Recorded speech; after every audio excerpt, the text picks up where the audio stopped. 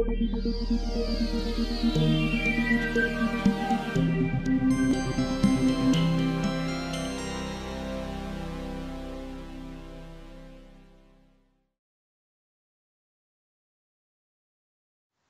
right. Well, my name is Keena McCurn. I live in Stone Mountain, Georgia, which is outside of Atlanta, one of the suburbs.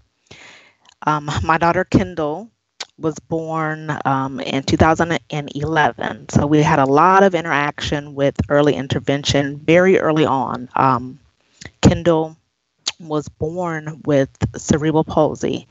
In the beginning, her diagnosis was actually HIE because she had a stroke in utero, which is a shortcut of saying that she had a stroke in utero or that she had lack of oxygen, hypoxic ischemic encephalopathy.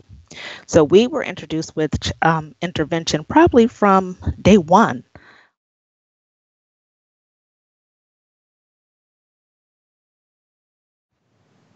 I remember I have a really good friend who we have been friends for years before either of us had children, and we were both blessed enough to have special needs children. And I think Kendall, I don't even know if she was a month old at that time. It might have been right around, actually, she probably was a month old. It was probably right around the time she came home from the hospital. My girlfriend sat me down and she said, look, you have to be the CEO of Kendall's company. Kendall was like a company. You have to represent Kendall and be her voice because she doesn't have a voice of her own. My daughter is nonverbal and non-ambulatory. So I took that to heart. I just have a strong work ethic, and it was something that I could relate to. So from that point forward, I wanted to make sure that the relationships that we had with intervention, with the school system, were collaborative. I wanted to make sure that we had Kendall's best interests in mind so that the decisions that we made together were going to be for the best outcome of Kendall and also for other children. Kind of got into the advocating role just simply because there were so many parents who needed the resources, maybe not have been comfortable asking for them.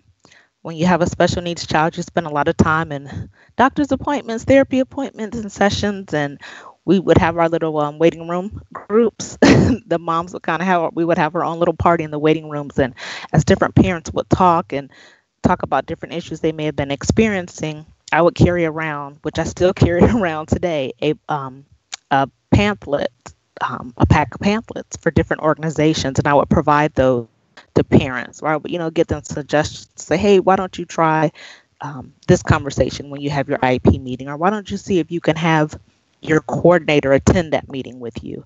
And initially, I didn't even really look at it as leadership or advocating. I looked at it as being able to be there for someone else that was walking that journey that I'm walking, or maybe they were a little bit behind where I was and I was further along in the process, and I remembered how I felt at that point, and I just wanted to make sure that other people felt empowered.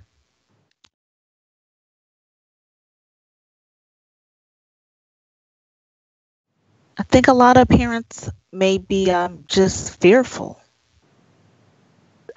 They aren't as comfortable speaking in larger audiences or presenting in front of people, or they just simply don't know that if my voice is heard and whichever way I present it, it means something, or it can affect another child, it can affect another family. I think sometimes families are just fearful, or they're just simply not sure. They don't know which avenue to take.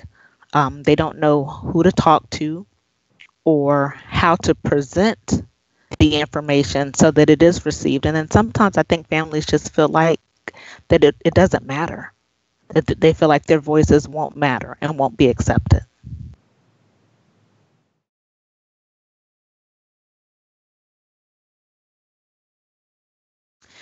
I think one of the things that may make that work difficult is that from the family aspect, this is personal. It's a personal mission. It's a personal purpose. From the program standpoint, it's business. So they're looking at it from two different perspectives. And sometimes that can cause a conflict, or the family member may feel like their voice is not heard or not understood, or they're delivering the information with so much passion and so much emotion that somehow part of the effectiveness of that message is lost. And from the program standpoint, they're thinking about the business aspect of it and not looking at the personal involvement with it. And if both sides could understand each other's perspective, I think it makes it a little bit easier to collaborate and be effective.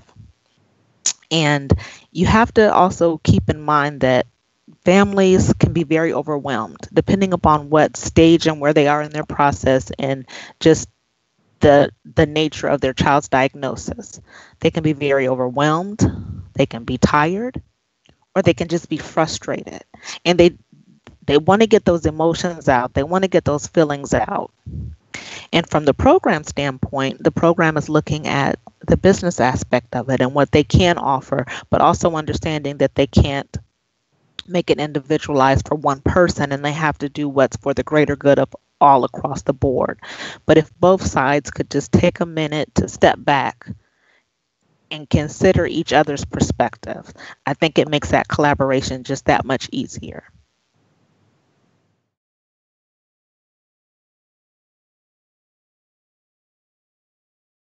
One thing I would leave with families and the advice that I would offer is that, enjoy the present, enjoy the moment. But if it's something that you're passionate about, just do it. Just step out there and do it. So often we hold back because we're fearful of what's unknown or what could be, but you never realize just how much what you have to say or what you're doing is touching the next person and helping the next family. So just do it.